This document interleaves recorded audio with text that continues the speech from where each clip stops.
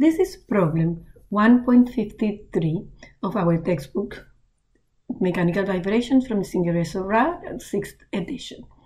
And we like to find the equivalent mass and the equivalent spring elements using the kinetic and the potential energy.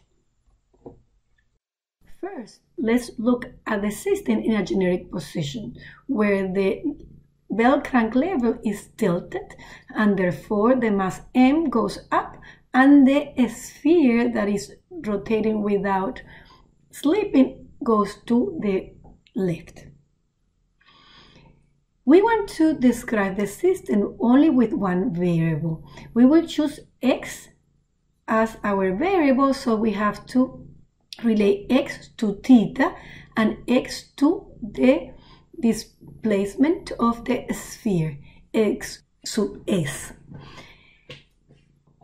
X will be equals to L sine of theta and xs will be equals to L2 sine of theta. For small values of theta, then sine of theta becomes theta. Therefore, I can write that x is equals to L1 theta and xs is equals to L2 theta. Therefore, since I want to express everything in terms of x, I can say that theta is equals to x over L1, and therefore xs, which is the displacement of the sphere, will be L2 over L1x. Remember that we said that the sphere is rotating without slipping, therefore we can relate the rotation of the sphere with the displacement of the center of mass, which is the center of the sphere. And if we have theta sub s as the rotation of the sphere, we know that the point of contact behaves as the instantaneous center of rotation, and we can say that the displacement of the center is equals to theta rs, which is r being the radius of the sphere. And if I solve for theta sub s, that will be xs divided by rs, which is the radius of the sphere. And if I substitute the relation that we got for x sub s, we got L2 over L1 times x divided by rs. Now let's calculate the kinetic energy of the system.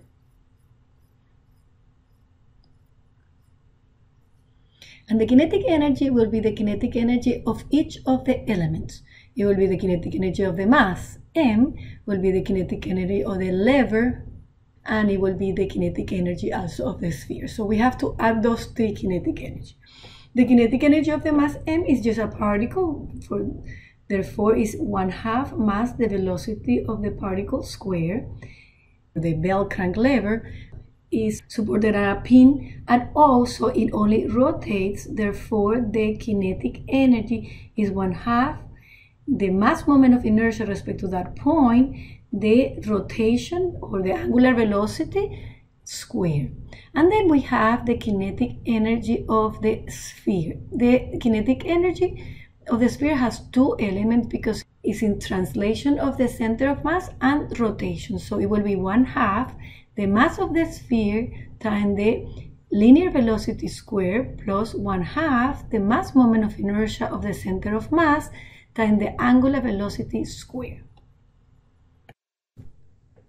Now let's write this expression only in terms of the single variable x, which is the displacement of the mass, because we have only 1 degree of freedom and therefore we can express all the motions of all the elements in terms of just one variable. So we substitute theta in terms of x over L1, and we substitute x sub s by L2 divided by L1x, and we will substitute the mass moment of inertia of the sphere, and you can find that in many tables or in internet, that the mass moment of inertia of a sphere is 2/5 the mass of the sphere times the radius of the sphere square. And now we substitute theta s dot, and we found that that's equals to L2 divided by L1 x dot divided by rs, and all that square. Now let's rewrite our kinetic energy so that we have 1/2 and everything in the bracket that will multiply x dot square will be m plus the mass moment of inertia of the crank lever plus m L2 square L1 over L1 square plus 2/5 ms L2 square over LS1 square, and all that multiplies x dot square. And what is inside of the bracket, it will be our equivalent mass of the system. I will add the two last terms together because they are equal. And then we have, this is the equivalent mass of the system. Now to calculate the equivalent springs constant, we do the potential energy. For the potential energy, we will have the potential energy of both springs, and the potential energy of the weights will not be considered because we will measure x respect to the equilibrium position, and the weight will cancel out with the static deflection of the spring. And also, the center of mass of the crank lever is located at point O. Therefore, the position of the weight will not change in terms of the rotation of the lever. And in the case of the sphere, is translating in a horizontal direction, therefore we don't have any change in potential energy of the weight.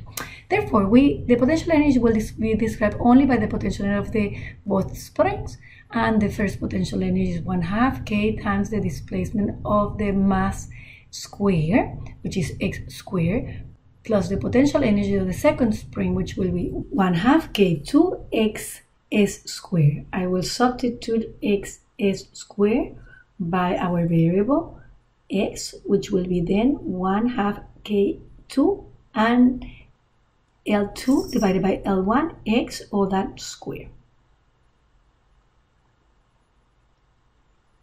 So finally, if I rewrite the potential energy as 1/2 and in a bracket everything that multiply x squared will be k plus k2 L2 square over L1 square, and all that multiply x square. Therefore, my equivalent constant of the spring is what is in the bracket. And we were able to find then the equivalent mass of the system and the equivalent constant of the spring of the system.